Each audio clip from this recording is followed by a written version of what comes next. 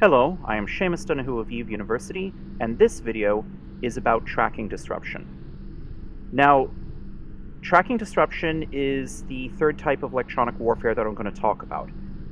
Unlike the first two forms of EWAR, ECM jamming and sensor dampening, tracking disruption does not work on the enemy's ability to establish or maintain a target lock.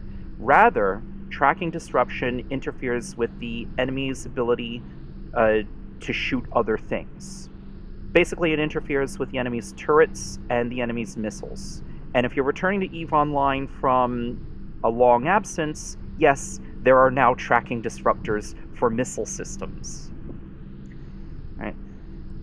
So like the other forms of electronic warfare, tracking disruption and guidance disruption modules are also mid-slot modules, just like any other form of electronic warfare.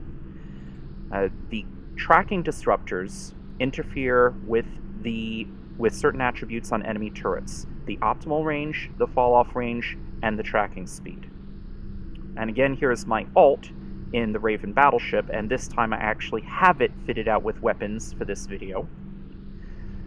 So if I show info on the railguns fit to this Raven battleship, these are 425mm railguns, Tech 2, and it's got an optimal range of 36 kilometers, an accuracy fall-off of 30 kilometers, and a weapon accuracy score of about 1.26. Basically, what this means is that it can hit a stationary target, or at least stationary relative to the Raven, every single time as long as the target is within 36 kilometers. If the target is beyond 36 kilometers but it's still stationary, then the chance to hit starts to drop. So at optimal plus fall-off, or 36 plus 30 kilometers, or 66 kilometers out, it's going to hit 1/2 the time.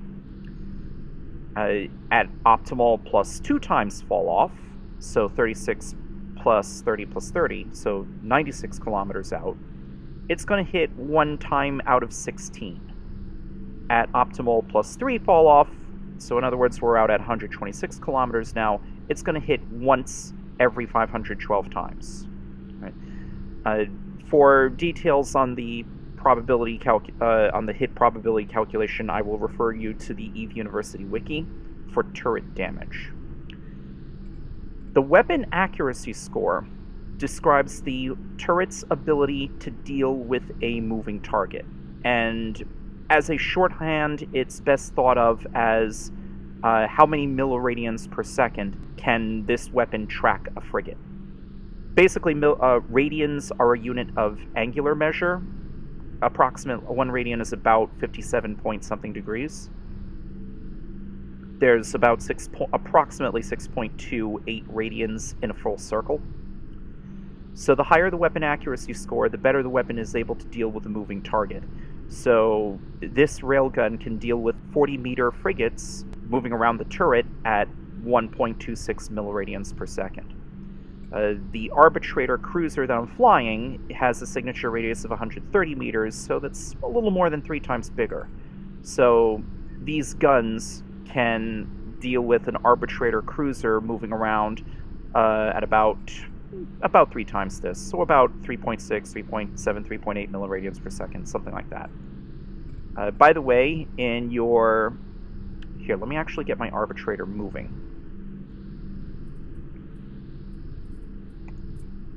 Alright, so I'm going to have it orbit the Raven battleship at 50 kilometers radius. And the angular velocity is one of the columns you can add to your overview. Right? And this is in radians per second. So given that my arbitrator is going at about 249, 250 meters per second and is 50,000 meters away, the angular velocity of the arbitrator going around the Raven is about 4.9 milliradians per second. So that's just high enough that it's going to give these railguns some trouble trying to hit that arbitrator, but they can still do it. Hold on, let me challenge myself to a duel here. And open fire. Hold on, let me add myself to a watch list. There we go. It might help if I actually target locked the arbitrator.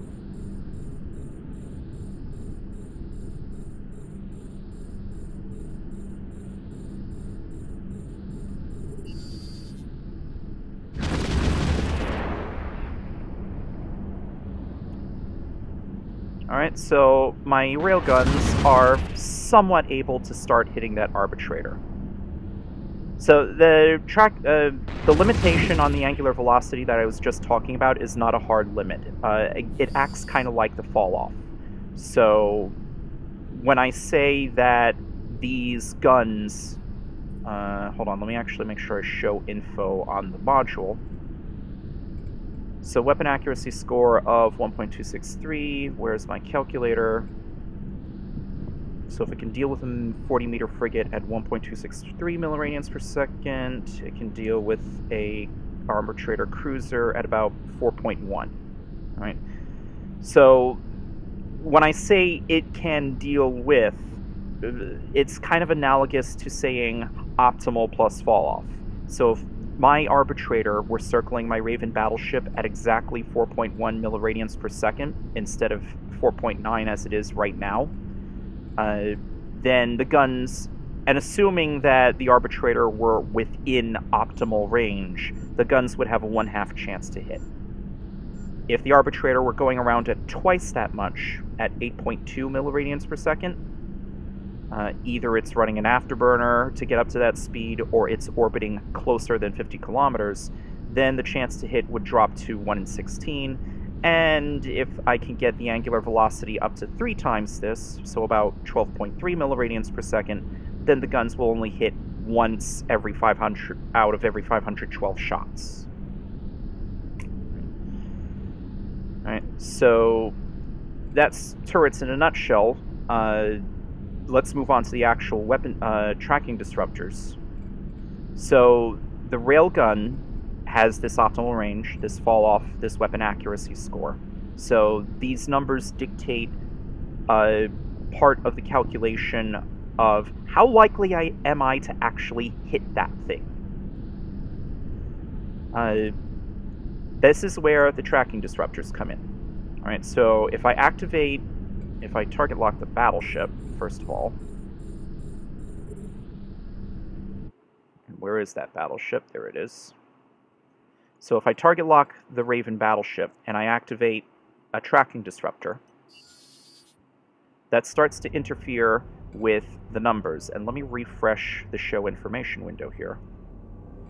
So now, when I show info on my guns, the optimal range has dropped to about 25.36 kilometers.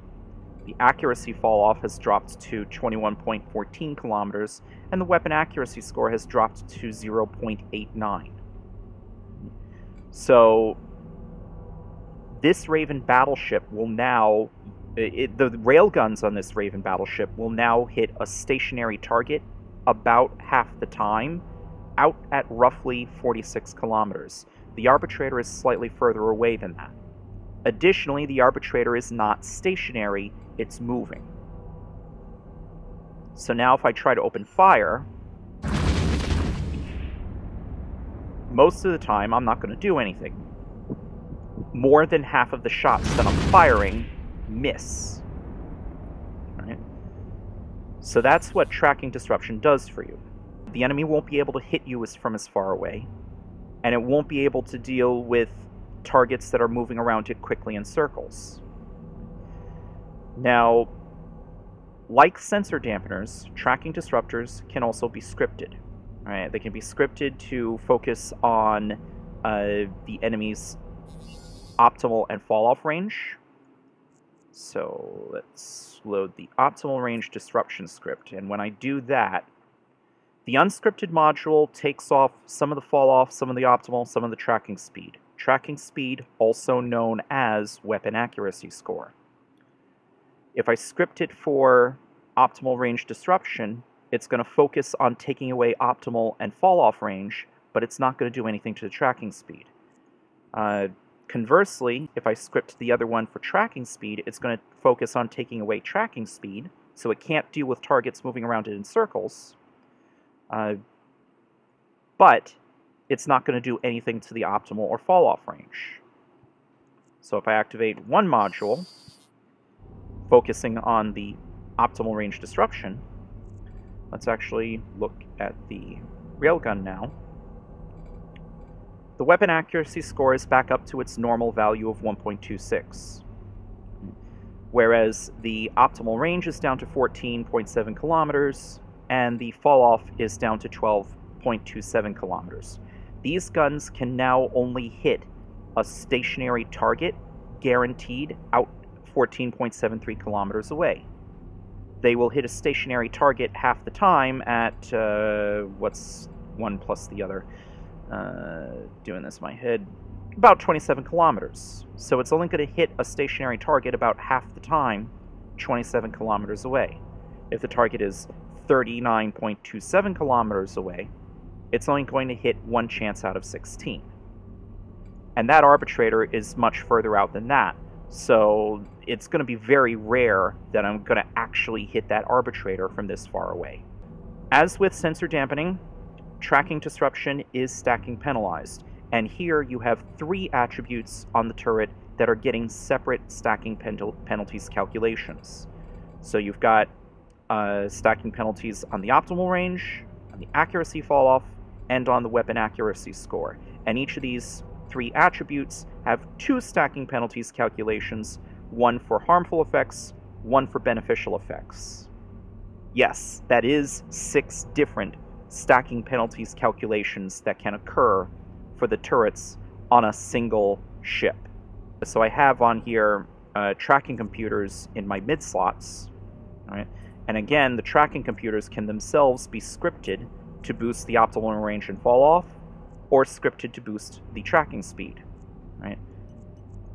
Right. So if I turn these on, again, the first and third modules are involved in stacking penalties calculations for turret optimal range and fall off, whereas the second and third modules are involved in stacking penalty calculations for the turret's weapon accuracy score. Let me show info on my guns again. So now, being the subject of tracking disruption and tracking computers, right, my guns have recovered a little bit, but not completely. Optimal range of 18 kilometers, fall off of 18 kilometers, weapon accuracy score of about 1.85. You know what? Let me actually turn on the other tracking disruptor.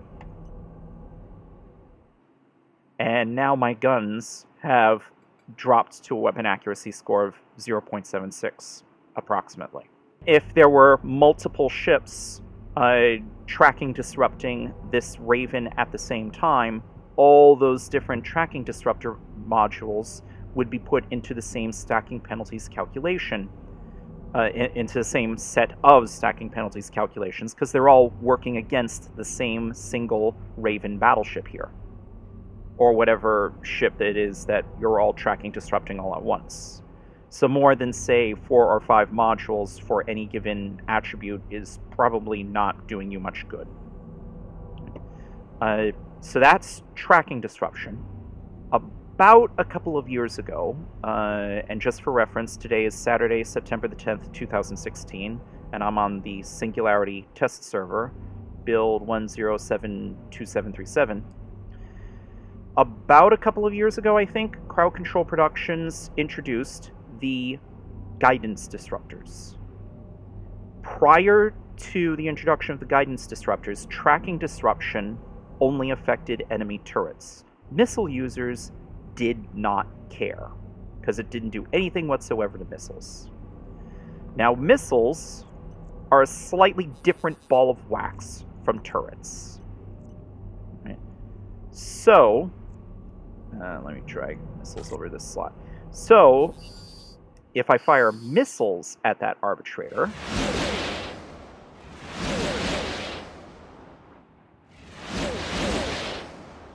so here I have a set of rapid heavy missile launchers. Yeah, you can see the shields going down. So that would be the shield alarm, or that might be the armor. Which alarm was that? Ah, yes, the shield alarm. So, rapid heavy missile launchers are battleship-sized modules that fire long-range cruiser-sized missiles. Right? Now, there's a wide variety of missile launchers and missiles based on the size of the missile, whether it's long or short range for the intended hull size, so on and so forth. But all missiles have the following properties. They'll do some amount of damage. They have a maximum traveling velocity. That's how much distance they can cover per second. They have a flight time.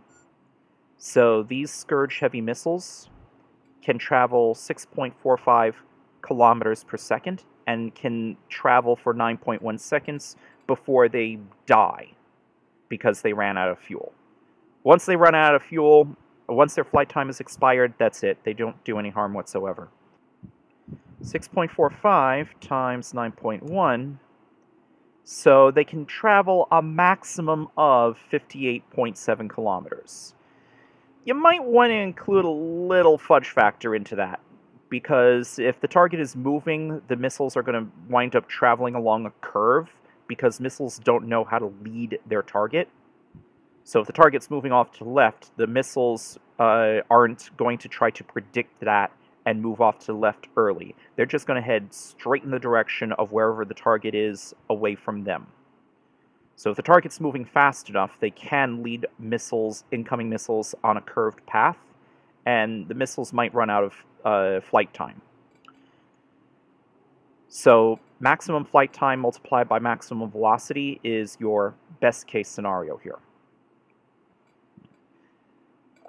But missiles also have something called an explosion radius and an explosion velocity.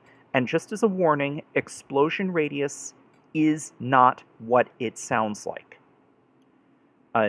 This is not a radius of effect. Missiles do not affect multiple targets. These are not bombs. These are not smart bombs. I will not be discussing bombs or smart bombs in this video. Explosion radius and explosion velocity are instead abstract parameters that say, I do diluted damage to targets based on their size and speed. The only way this Scourge heavy missile is going to do its advertised damage of 191.7 hit points is if the kinetic resistances are 0, target's moving slower than 121 meters per second, and the target is bigger than 105 meters signature radius. If all three of those things are true, then yes, this missile will do 191 hit points of damage. Right? Two of those things, of course, are false, so it's not doing the full damage. As a matter of fact, you'll notice that of all the various missiles that I fired, I only knocked the shields down to 0, and I didn't even touch the armor. The armor was not even scratched. There's just a bare sliver of shields remaining, if you might remember. Right? Which would suggest that the shields only took about 7 missiles worth of damage. If assuming that we believe this number, it only took about maybe 7 missiles worth of damage at most, and I fired more like 20 missiles. Right? So that's how explosion resistances, explosion radius, and explosion velocity can reduce the amount of damage taken from missiles. Now, keep in mind explosion radius and explosion velocity. This is where the guidance disruptors come in. So the guidance disruptors will interfere with an enemy's missile systems. They will reduce the explosion radius and explosion velocity. They can also reduce the flight time and missile velocity. And again, these things can be scripted. If I leave it unscripted and I activate this, it's going to do a little of everything. Right? By the way, when for these parameters, instead of showing info on the railguns, for the missile case, you want to show info on the charges. You want to show info on the missiles themselves rather than the launcher. So now that I've shown info again on the missiles, that updates the show info window. And the explosion velocity has dropped to 96 meters per second. The explosion radius has increased to 126 meters. Now the target has to be even bigger and slower in order to take full damage from the missile. Additionally, it's lost some of its flight time, and it's lost some of its traveling velocity. So it's only going to live for 7.7 seconds, and the missile's only going to go 5.4 kilometers per second, which is not enough for the missiles to actually catch up to that arbitrator. So the missiles can only go out 41 kilometers, and the arbitrator is 50 kilometers away. The missiles are not going to catch up to that thing. So launching my missiles now... Yeah, let me hide some of this. So launching my missiles now, those missiles are just sputtering out and dying before they even reach the arbitrator. Right? But even if they were able to catch the arbitrator would only be taking diluted damage. Right? Here, let me actually approach. Let me get these two ships to approach each other. Let's make them closer. Right? So I'll demonstrate the explosion velocity and explosion radius in a moment. But again, like with the tracking disruptors, the guidance disruptors can be scripted, and stacking penalties come into play. Right? So I can set one of them to focus on the missile range aspect. Right? So missile velocity and missile flight time. I can script the other to focus on missile precision. So this will penalize the enemy's explosion radius and explosion velocity. Right? You know what? This is good, close enough for what I'm going to demonstrate. So let me script both of these for missile precision. Let me show you what happens in the following two cases. So if I fire these missiles without any guidance disruption whatsoever, if I start firing missiles, 1, 2, 3,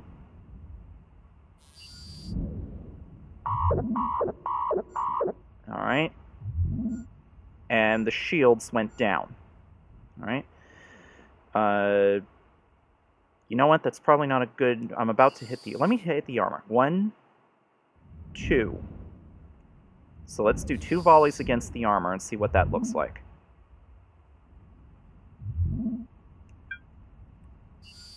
Let me do 2 more volleys. Alright, so that's 4 volleys of missiles I've shot at the arbitrator. And you can see how much the armor has dropped. Now I'm down to 79% armor. I've lost 1/5 of my armor. Let me turn on the guidance disruptors.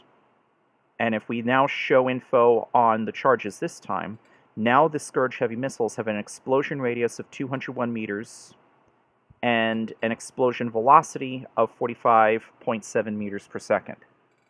The explosion velocity is irrelevant at the moment because the arbitrator is not moving. You know what? Let me actually get the arbitrator moving. So I show info. So explosion velocity 45.7 meters per second. Explosion radius 201 meters. So the arbitrator is going to take diluted damage because it's moving faster than this and it's smaller than this. Remember, our arbitrator has a 130 meter signature radius, but it's now being compared to an explosion radius of 201 meters. So now if I fire 4 volleys of missiles,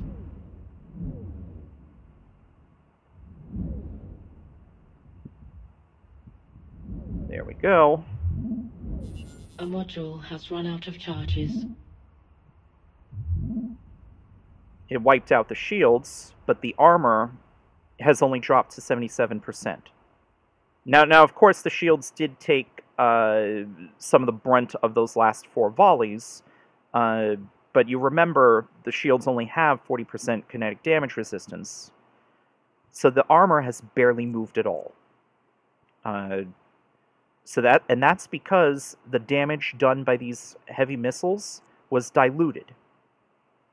Right? So, alright, we've reloaded. Let's fire this again.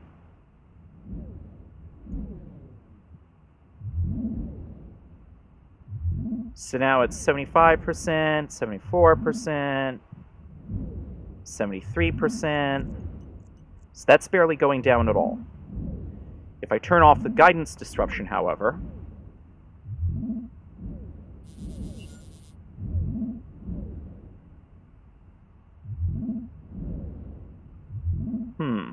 I expected that to going down. There we go. Now it's going down significantly faster.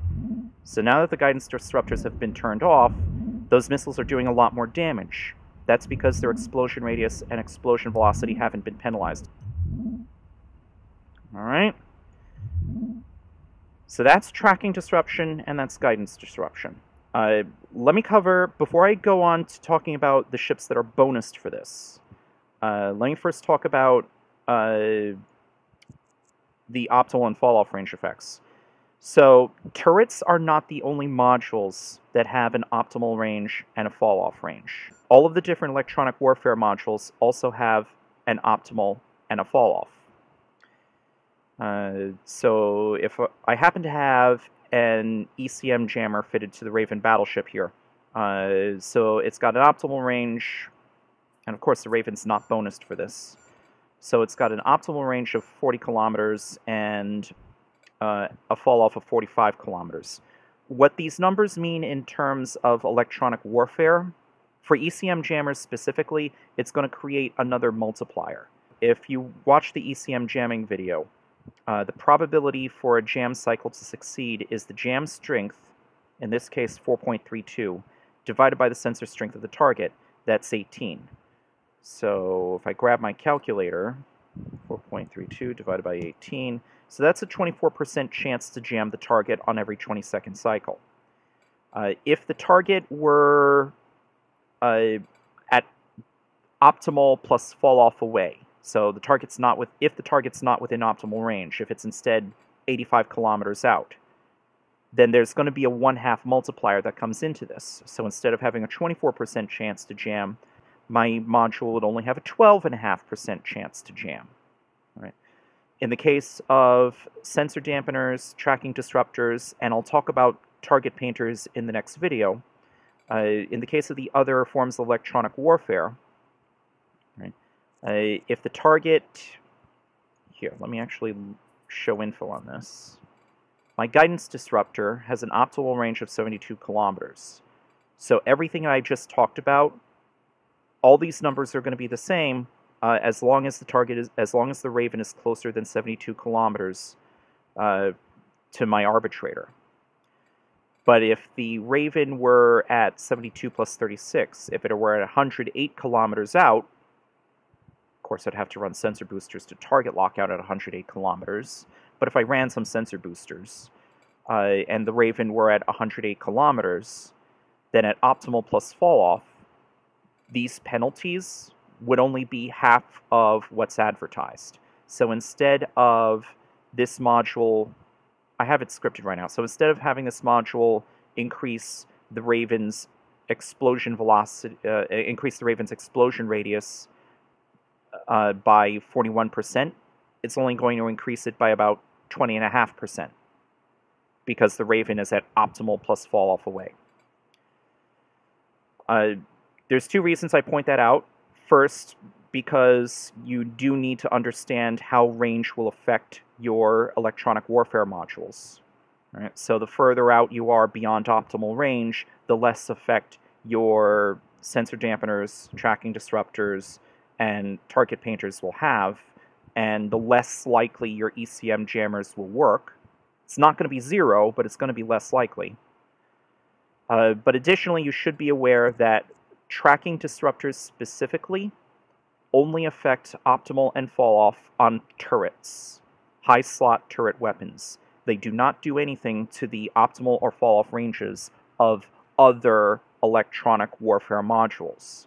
So you can't reduce the jamming range on a Blackbird by using tracking disruptors against it. That's not going to work. So these tracking disruptors will not interfere with other electronic warfare modules. Let's go on to the ships that are actually bonused for this. So obviously I'm using an arbitrator cruiser. Right? The Tech 1 frigates and the Tech 1 cruisers that are bonused for this, I mean, the ships are all Amarian, first of all. So for the Tech 1 frigates, you've got the Crucifier, 7.5% bonus to weapon disruptor effectiveness. And come to think of it, I don't think I looked this up ahead of time, so let's actually take a look at all of them. The electronic attack ship, again, the Sentinel, only 7.5% bonus to weapon disruptor effectiveness.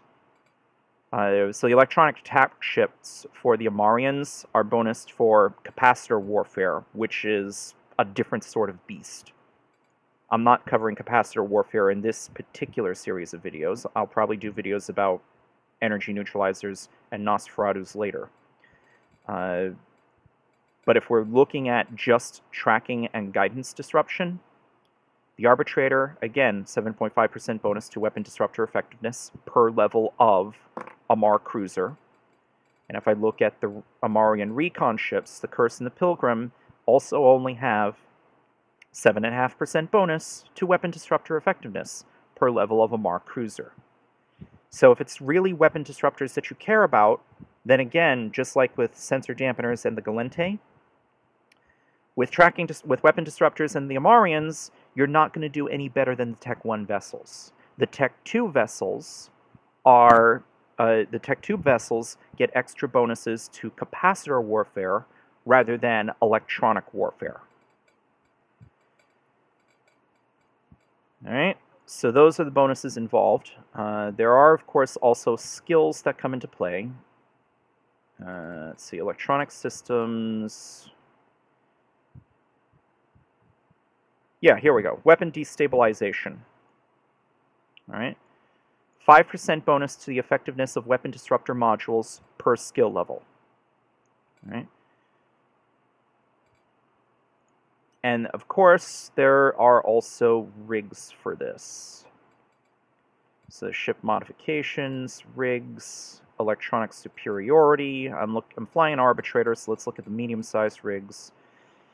ECM jammers. So the medium particle dispersion projector improves the optimal range of all the 4 different types of electronic warfare: ECM jamming, remote sensor dampeners, weapon disruptors, and target painters. But for increasing the effectiveness of weapon disruptors, here we go. Medium tracking diagnostic subroutines 1. This ship modification is designed to increase the effectiveness of fitted weapon disruptors at the expense of shields. Right? So this is the rig that will improve your weapon disruptors. Medium, if you're flying a cruiser, such as either the Arbitrator or the Curse or Pilgrim. Or small, if you are flying the Crucifier or Sentinel, or really any other frigate-sized hull. You can, of course, fit these rigs to ships that are not bonused for the modules in question, but it's not going to be as effective as using it on the ships that are actually bonused for the modules in question. All right? So that covers weapon disruption. I'm Seamus Dunhu of EWE University. Thank you for watching.